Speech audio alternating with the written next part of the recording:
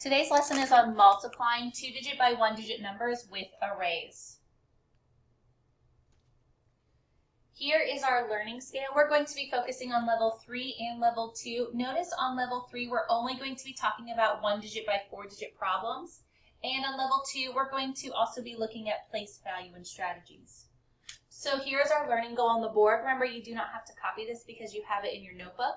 But we're going to illustrate and explain multiplication calculations of up to 1-digit by 4-digit problems. We're going to mainly focus on the area model or rectangular arrays today.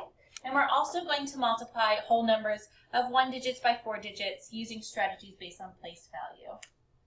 So I would like you to write down these steps in your notebook for homework tonight. This is exactly what you need to do in order to multiply a 2-digit by 1-digit number. So if you need to pause the video to do this, please do so now. All right, and here are the directions on the side just for our own little use so we can check off as we go. And we're going to do an example. So first what we're going to do is number 1 says to break up the 2-digit number into tens and ones. So 14 has 1 10 and 4 ones because 10 plus 4 is 14. So I did step 1. Now I'm going to create a box to separate the tens and ones. It is created for you already.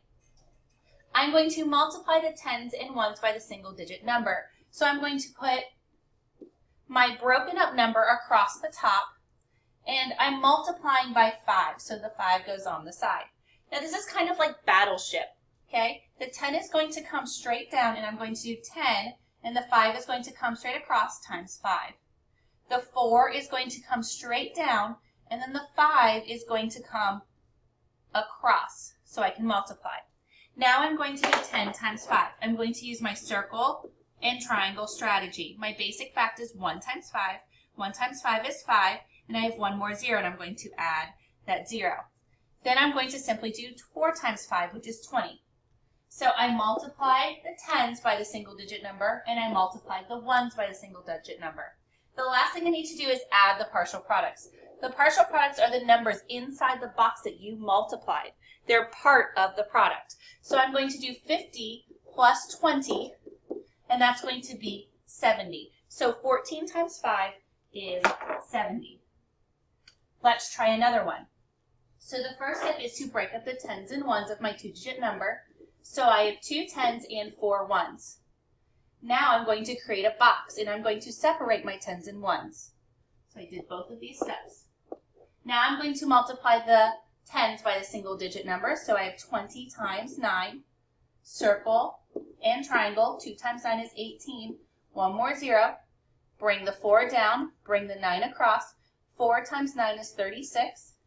I did step 4. Step 5 is to add your partial products. So I have 180 plus 36. 6 and 0 is 6. 8 and 3 is 11. 1 and 1 is 2. So 216 is the product of 24 times 9.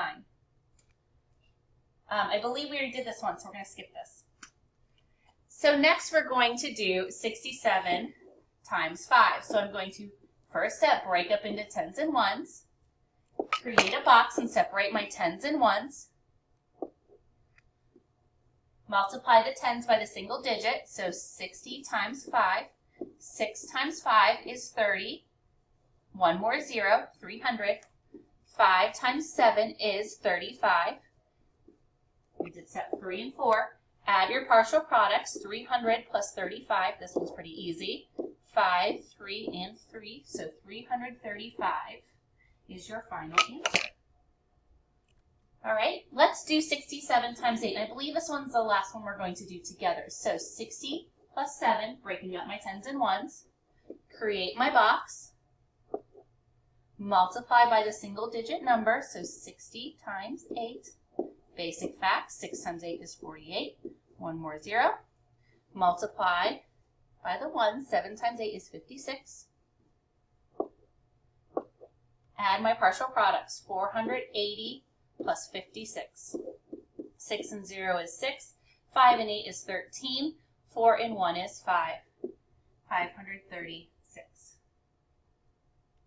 All right, so here are some problems that you can practice tonight.